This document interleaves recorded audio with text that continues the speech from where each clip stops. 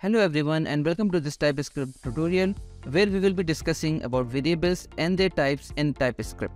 We will be using practical examples to help you understand how to work with variables in TypeScript, and we will be breaking down each step so that you can follow along easily.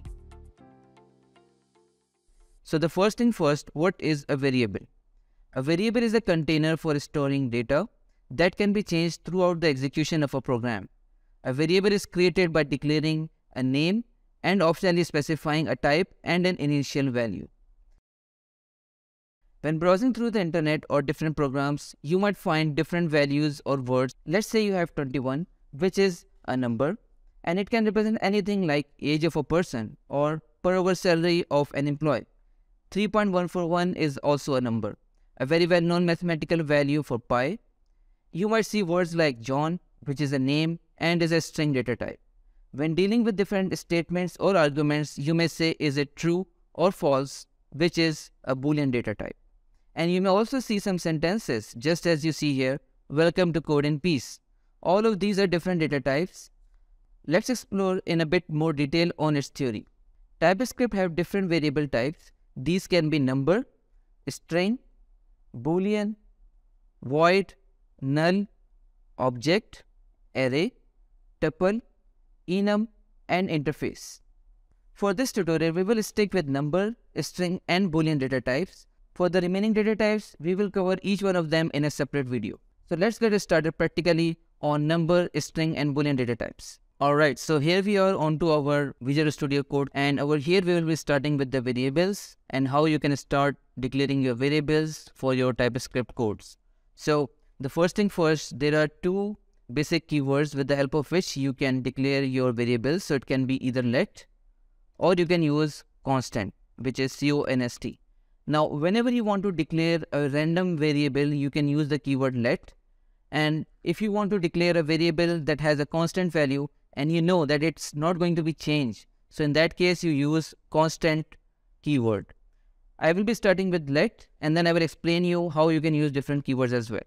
So let's say you want to declare a variable and you want to store a value of number data type into it. So I have declared a variable with the name as a, and I will be storing a value in it which is, let's say, 10. So now what it means is that this value 10 is stored inside a variable which is known as a. Wherever I want to use this value 10, I won't be using it directly, but instead I will use this variable wherever I want to access it. So let's say you want to print whatever the value there is inside this variable. So we know that we can display it with the help of console.log. So we have console.log and then a, save it, transpile it, and then run the JS file. And then you can see it prints whatever is stored inside the variable a, because we have asked it to print a, and the a variable actually contains number which is 10. Now one good thing about this TypeScript is that it automatically detects what the variable data type is. Now let's say we now know that this is a number data type, which means that the variable a can only store numbers into it. Now if you just try to save something which is a string, let's say you want to store John into it, now you can see that it gives you an error over here, and this code won't run because there is an error inside this code. Now this error is actually indicated with the help of an underline, which is in red color over here. And if I just go here and change it to a different number, let's say 89, so you see this automatically goes away, the error goes away, and which means that this a is capable of storing the value 89 into it. And we can see that practically as well. Let's say console.log and then again print a, Control S, just transpile it and then run it. So you can see when it ran line number 1 and it came to line number 3, the initial value was 10. And then what we asked in line number 5 was to change the value of a to 89. And then it changed the value of variable a to 89. And then when you asked it to reprint it in line number 7, it gave you a different value which is 89 over here. In the same way, you can also perform different things. Let's say you want to change the value of this and increment it by 1. So what we can do is we can add a plus 1 and then again console.log a And here you go. So initially the value was 10 and then we asked it to change the value to 89 and then we incremented it by 1. So adding a 1 to 89 becomes 90. And here you can see that it adds 1 to it and it gives you 90 as an answer. In the same way, we can also do it differently for different data types as well. So let's say we want to store a string value this time. So what I will do is I don't want to run this code, so I will just comment it out. So this is how you comment it. And what we will do is this time we will take another variable. So let's say we are taking a variable as b, and this time I will be storing a value inside it, which will be, let's say, John, and then just print it. And you can see that it now prints the value of b, variable b, which is actually John.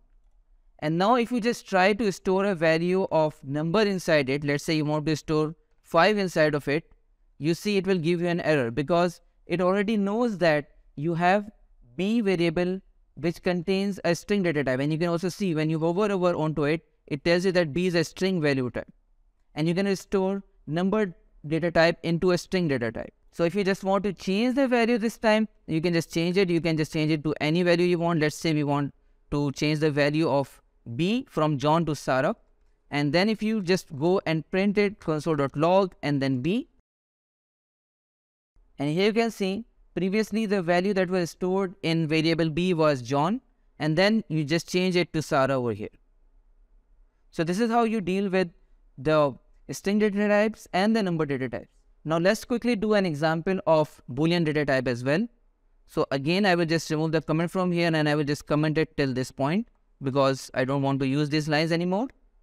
By the way, you can also find these codes in the description link below on our GitHub repository. Alright, so let me give you an example of a boolean data type.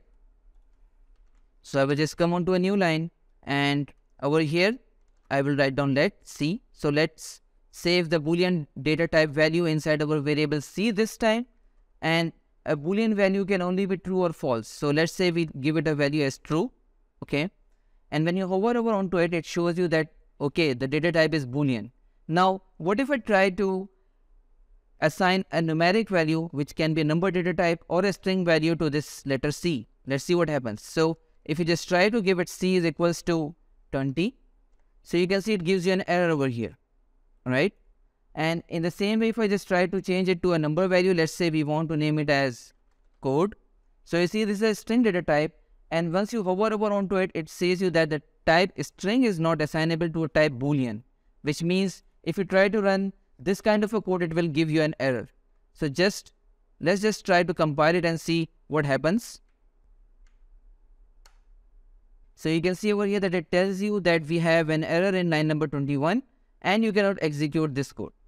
So this is how you deal with the variables in TypeScript. And with this, I hope you have got an understanding of how you can declare a variable, what are the different data types, and how you can use them in your TypeScript code. In our future sessions, we will be going deeper into the variables. So don't forget to like and subscribe our channel and get notified on our future sessions on TypeScript.